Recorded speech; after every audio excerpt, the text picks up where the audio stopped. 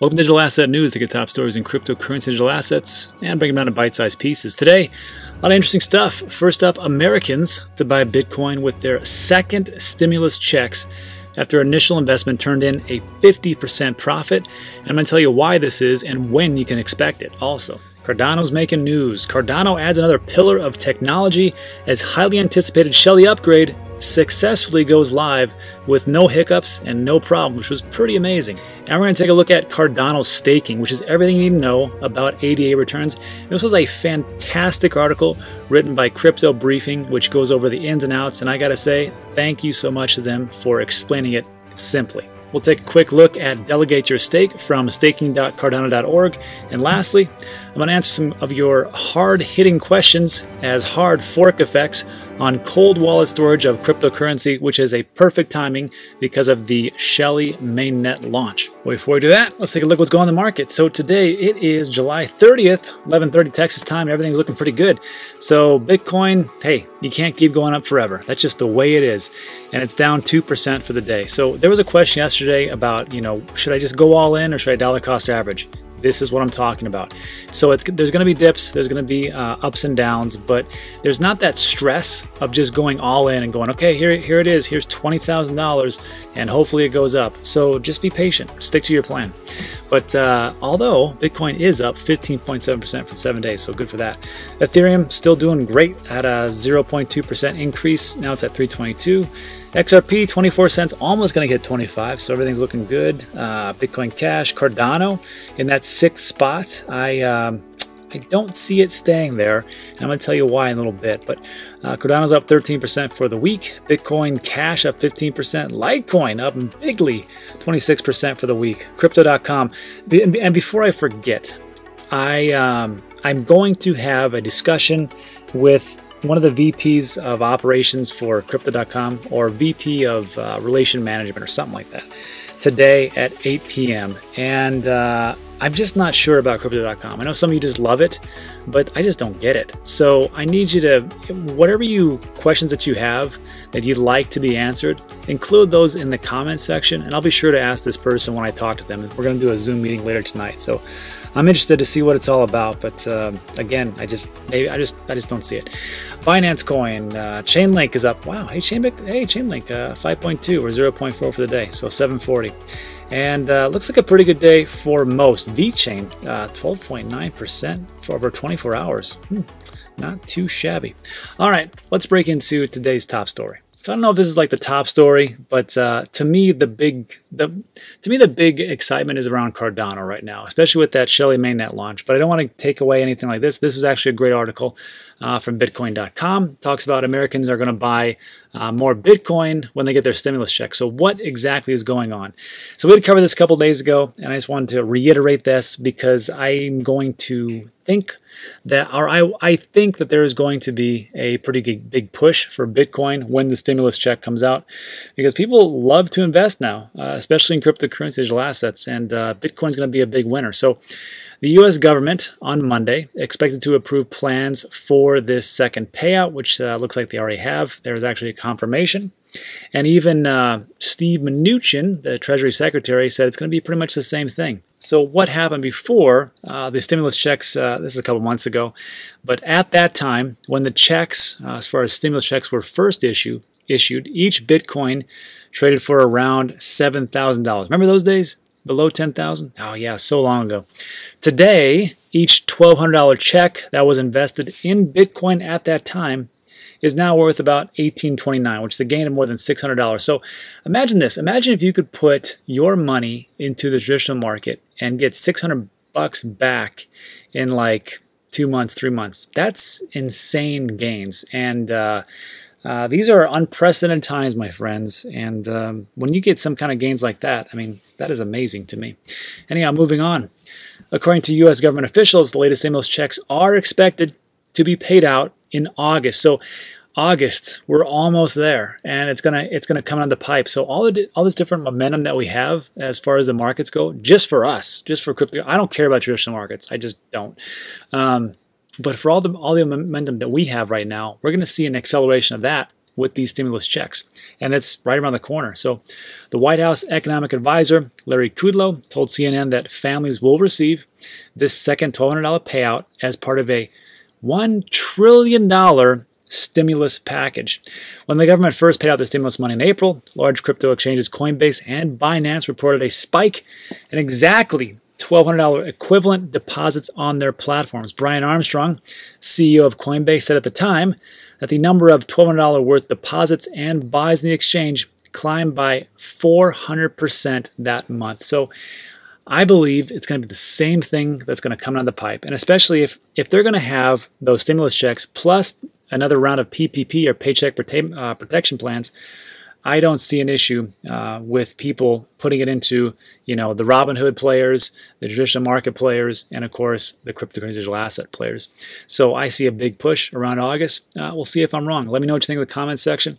Let's move on to what I'm really most excited about, Cardano. So here we go. Cardano adds another pillar of technology as highly anticipated Shelley upgrade successfully goes live. So what exactly is going on? So the move to Shelley will allow holders of ADA, Cardano's native token, to stake their coins and receive rewards. And if you aren't familiar with this, over the weekend, the Cardano team, they actually battled it out and they took a look at, because they were going to launch Shelley on the 29th. And over this last weekend, they did a bunch of tests. They ran through the gambit. They tried to find every single problem that they could, and they couldn't find it, and they actually pushed forward, which to me is amazing because I've had complaints about Cardano for a long time because their mainnet took forever. Forever, literally took forever. So I was like, as an entrepreneur, I'm like, just throw stuff against the wall and see what sticks. If it doesn't work, just fix it. And of course, that's why I'm not a programmer. Just be honest. So I'll tip my hat to them. They did everything that they could do. It looked like they worked very hard. And I watched the stream from Charles Hoskinson, and he just looks, exhausted, but elated because it all went off without a hitch. And to do that much work and have not a problem happen, and as meticulous and as streamlined as that group is, where they're just so into making everything as good as it can, it's amazing to me that they didn't shut it down. If I could have put money on it, I would have guaranteed that they would have shut it down and they would have pushed it back. But I was wrong, and that's good. I'm glad I was wrong. I'm glad it's moving forward, so I'm pretty happy about that. But moving on the article, in the past few months, the ADA price has more than doubled, and many experts are predicting that there is room for a lot more growth. Moving down, another development that has been long awaited by holders and many others in the cryptocurrency community is the addition of the Cardano's native token ADA to Coinbase. And Coinbase has already made its interest in the Cardano public, or publicly known. The expectation has been that the move to the Shelley phase would be the catalyst for ADA's addition to Coinbase, since they already have a relationship. That line of thinking makes it totally makes sense, right? If you already have a relationship and things are going on, then why not do it? And the relationship they're talking about is that early in July at the Cardano Virtual Summit, it was announced that Cardano had signed an agreement with Coinbase custody that staking would be supported by the crypto onboarding giant. So here's the thing. Back in the day when Coinbase only had like 3 or 4 different cryptocurrencies, it was Bitcoin, Ethereum, Litecoin. I remember those days. That's when I got into it, 2017. So when another coin came on, it was like, oh my God, this is huge, this whole thing. And it was called the Bitcoin pump. I mean, the Coinbase pump, Coinbase listing pump, excuse me. And these days, there's a lot more different assets on there. So it's not as big of a deal as it used to be. There's a little bit of a thing there, but not so much. However, with Cardano, with it being so high up there, and I believe as time gets closer, it's going to flip with Bitcoin Cash. It's going to be the top 5, and I have predicted actually that Cardano will be a top 3 cryptocurrency coin. I see when people look at it and they go, hold on, okay, let me get this straight. Bitcoin is 11,000. Its all-time high is 20,000. Well, people don't like to buy fractions of coins. They just don't. And I understand what people are going to say. Hey, you can have, a millionth of a Satoshi, da da da. That's just how it is. People want a full coin. So just like fractional shares, they don't want to have a fractional share of Tesla. They want the whole one Tesla stock. So when they look at that, they go, okay, well, to get to this all-time high, I got to spend 11,000, which sucks, but people do, and I'm only going to get 9,000 back. So whatever. That's maybe I could double my money, maybe not. Then they take a look at Ethereum. They're like, Ethereum. Well, that's around $300, and it used to be 1,200. So what are we looking at? Like 4x? That's pretty good. Then they look at Cardano. Like, hold on, let me get this straight. It's like 13 cents, 14 cents, and it used to be $1 something. Well, that's like 8x, 9x. I like those odds. And it just got listed, and there's all these upgrades, and they've taken years to do it, and they have all these different partnerships. I mean, not partnerships. I mean, well, PricewaterhouseCoopers, I suppose. And things are really getting to really hit the stride. I think I'm going to invest in that. That seems pretty good. And it's been around for how long? And the CEO or the person at the helm used to be at the helm of Ethereum. Okay.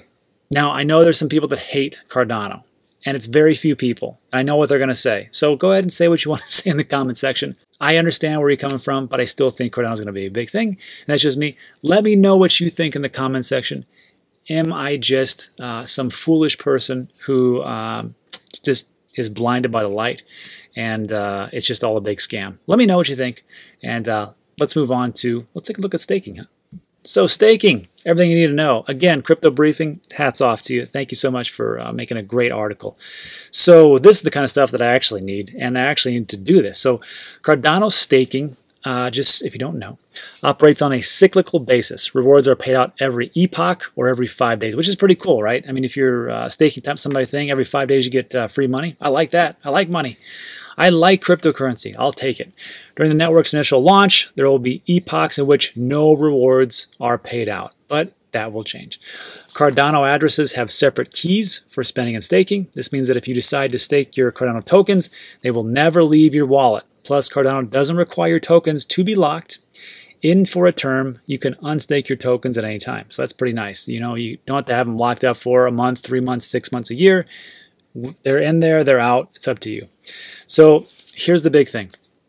Joining versus running a pool. All right, you have to be either a part of a pool or the pool itself. You can't just individually stake. Kind of like Tezos, you have to find a baker and just kind of like not give them your coins, but you can stake them with them. And it's the same type of thing here. So Cardano relies heavily on staking pools, whereas some other blockchains rely heavily on individual staking nodes. Advanced users should run their own pool to earn higher profits. If you are an advanced user, that is not me. I'm just going to be honest. I am not advanced at all, so I'm going to just join a pool. However, individual users can stake their tokens with an existing stake pool, which is a much simpler process. I like simple. I got a lot of stuff going on. I'm going to do that.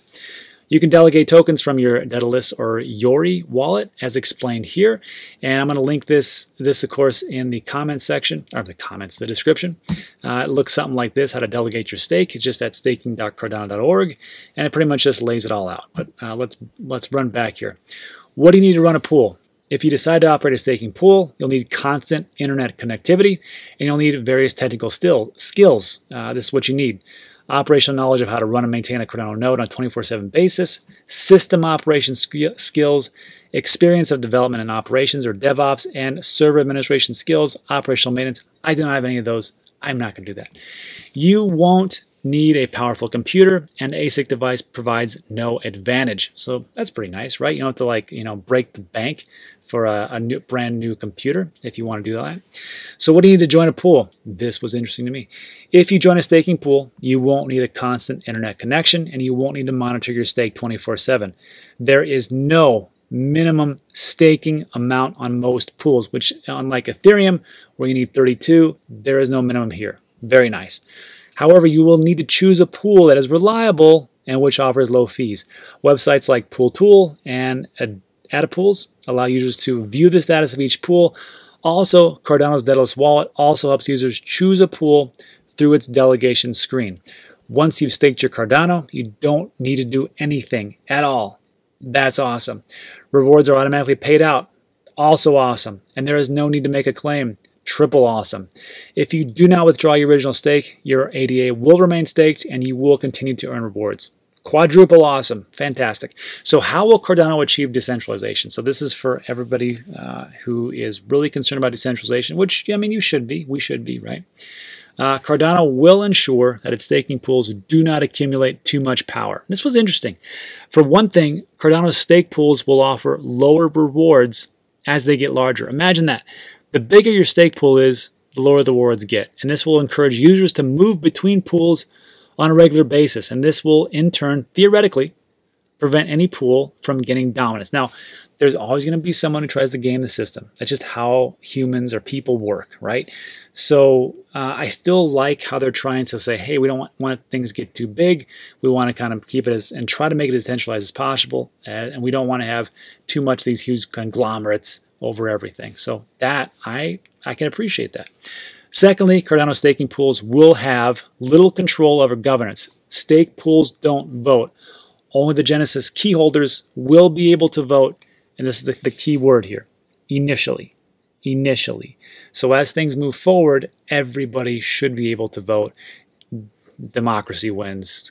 Decentralization wins. I like the whole thing. So again, I will link this article plus all the information as far as how to delegate your stake and everything else in the description of this video. And that is it for that part. So now I'm going to actually answer a great question that was posed to me by a subscriber. So let's jump into my office, huh? Great. So welcome back to the office. As you can see, here we are. Everybody, I know in the comment section people say, oh, it looks so nice to have a pool and everything else. Well, it's a lot of work and there's maintenance, so don't think it's that fantastic. So anyhow, so here's what we have for the question today. So this was from Nurbik Modi. I think I butchered that. But anyhow, the question is, hi Dan, hope you're doing good. I also love the content. That's why I love your channel. Fantastic. So he says, I'm having a difficult time finding content about what happens when there is a hard fork with the cryptos stored in a cold wallet. Good question. So he breaks down to 4 pieces. He said, if you store Bitcoin or ETH or any crypto on a cold wallet like a Ledger, does a hard fork matter? That's number 1. 2, how do we claim coins for the hard fork? 3, do I need to sell the crypto coins on the old blockchain through the exact same exchange which I bought? And the last one was, are there any tax implications if you do not claim the hard fork coin? So the last 2 are pretty easy to answer, and the first 2 are a little bit more difficult. And what I actually did was I actually reached out to the Ledger Corporation, Ledger Company, and I asked these same questions, and I said, who can jump on with me and do a quick call? And one of their lead operators, Fabrice Dautriat, he actually responded, and he came on. We did a great interview, and it was like a quick, 5 to 7 minutes. And unfortunately, I did not click on the audio record part. So that is my fault. And I'm not going to bother Fabrice again because he is in France. It is 8 hours ahead, and he has a lot of things with his family, so I'm not going to bother him. However, good news is that he had actually sent me an email previously and had told me, like his rough answers. So I'm going to tell you what he told me in his interview and also in the email so we can make this crystal clear as much as possible. So number 1, if you store Bitcoin or ETH or any crypto in a cold wallet like a Ledger, does a hard fork matter? And Fabrice says, yes, it does. A hard fork is basically a change of the blockchain protocol, making it incompatible with previous versions. Since there is a protocol change, it's very likely that there are also some changes in the way as far as what the transactions are built. As a consequence, the new transactions may not be possible to sign using your Ledger hardware wallet.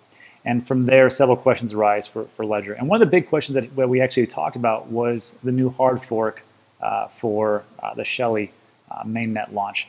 And the question was, will Ledger actually work now because of what just happened with Cardano? And he said, well, in essence, no, it's not going to work. But he gave me a little snippet and said that, and I was the first one to know this, he says, we actually just upgraded everything, so now it does work with Cardano. So as far as like if you store Bitcoin or ETH in a cold wallet, does a hard fork matter? Yes, it does. And to really get to the meat and potatoes of it, it really comes down to a case by case basis. So will the Ledger Cardano app still work? No. The Shelley update is breaking compatibility with the previous transaction format, but they've actually fixed it already, so kudos to them. Will I lose my Cardano token? I think that's another big question that came about. Will you actually lose everything? And no, your private key remains safe during a fork. So remember, the ledger doesn't store anything. The ledger doesn't store your cryptocurrency. What a ledger does is it stores your private keys. On the blockchain, which is throughout all the nodes, throughout the entire globe, that is where all the information is stored. This is not like you're actually storing coins or storing a physical property. And if you have questions, I'm going to link at the very end of this video to one of my basics, which talks about Ledger Wallet, what is a private address, what is a public address, and everything that goes along with that to make you understand, to help you out. Okay, so that was the first question. And then the second question was, how do we claim coins for the hard forked crypto, assuming the crypto was in a cold wallet? And this was actually a very long, drawn out answer, because he said it's a very tricky question. But he states, as explained before, a hard fork is a breaking in the protocol. From there, two things can happen. Either people running nodes all agree to the update as necessary, in which case everyone moves to the new version of the protocol. And that's what's happening here with Cardano. Everybody's agreeing that there's not going to be a split just because it's a fork. An example would be, and the best example would be Bitcoin when it's split between Bitcoin and Bitcoin Cash. So some people went with Bitcoin Core, however you want to call it, and some people went with Bitcoin Cash. And what was interesting about Fabrice is he told me that what they do during these forks is they don't automatically flip a switch and go, okay, we're going to make sure that we have everything compatible with this new fork. What they do is they first follow it, because there is no reason, if it's not viable, a chain that kind of comes off and is actually not used by anybody, just some wacky group that's like, we're going to do this thing, and everybody's like, no, we're not going to follow you. So an example would be like when you had all those different Bitcoin forks. You had Bitcoin Diamond, Bitcoin Onyx, Bitcoin Tomato, Bitcoin whatever. Those things are not viable, so they're like, we're not going to waste our time with it, and that makes sense to me. So the last thing would be then, I almost forgot about this, is that, will you actually get, if you had, back in 2017, I believe it was, 2016, I forgot, when Bitcoin and Bitcoin Cash actually split, would you just see Bitcoin Cash in your ledger? And at that point, it didn't actually happen. So again, it's going to be a case-by-case basis. So if you have some type of coin, some type of project that actually splits off, the best thing to do would just be to contact Ledger and say, are you going to support this? Or are you going to wait, or how's it all going to happen? And the last two questions we went over, but they're pretty basic, and I think it's the easiest one to answer. So the third question was, do I need to sell the crypto coins on the old blockchain through the same exact exchange which I bought when the hard fork happens? And he says, when a hard fork happens, if you think it will result in two living chains, which is a good term, living chains, some are just going to be defunct and not going to be followed, then you should keep your funds in your ledger device, as you can be sure you'll end up with tokens on the two chains once the fork happens. If you deposit funds on an exchange before the fork, you are basically letting the exchange decide which chains they'll follow. They might support the fork, or they might not. You'll have to check with the exchange. So again, just make sure that you have some type of ability to have your private keys. If you have your private keys, everything should be safe. And this actually happened to me. I remember when Litecoin and Litecoin Cash, I don't know if anyone remembers that. Litecoin actually split into Litecoin Cash, and it was on Coinbase, and that didn't actually work out. So if you don't have your private keys, like if you keep them on exchanges, then you're probably they're not going to support it all the time. However, I do remember Binance and Coinbase supporting certain type of forks, but they let you know like well far in advance if they're going to do it or not. So just check with them, and everything should be okay. And the last question was, are there any tax implications if you do not claim the hard forked coins? And there's no tax implications. I can't speak for everybody throughout the entire globe. I don't know the tax rules in Australia and South America, all the way throughout North America and Mexico and Canada. But I can tell you for the United States, for a taxable event to actually happen, you need to sell your cryptocurrency, or you need to exchange it for something. So like if you have Bitcoin and you transfer it into Ethereum, that is a taxable event. If you have Bitcoin and you sell your Bitcoin and you get fiat for that, that is a taxable event. But if you move your, let's say, Bitcoin, Ethereum, whatever else, into your Ledger hardware wallet. That is not a taxable event for anywhere that I know of. But again, check with your personal accountant and your tax representative, and it should be okay. All right, so that's it for today. So, hey, before we take off, I just want to make mention and give thanks to all my subscribers. If you don't know, there's a Join Now button underneath. You don't get anything special. I don't hold anything back. It's kind of like a tip. It's like $1.99, and I just do random shout-outs. And then you get like a little badge when we do live streams, which we really need to do more of. I've been kind of slacking on that, but there's been so much going on. So, first up, JohnRodgers, Eric Mitko, JCR Central. What's going on, everybody? So we got also John P. All right, Soft, my man from way back in the day. Sam Rossman, TVG, Cheya, my man Medic, Jack Minion, Beloved, and Steven Schmitz. So, hey, thanks so much, everybody. I really appreciate it.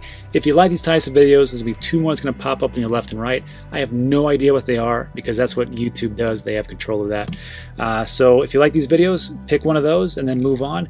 But that is it for today. So thanks a lot for sticking with me. Appreciate it. And I'll see you on the next one.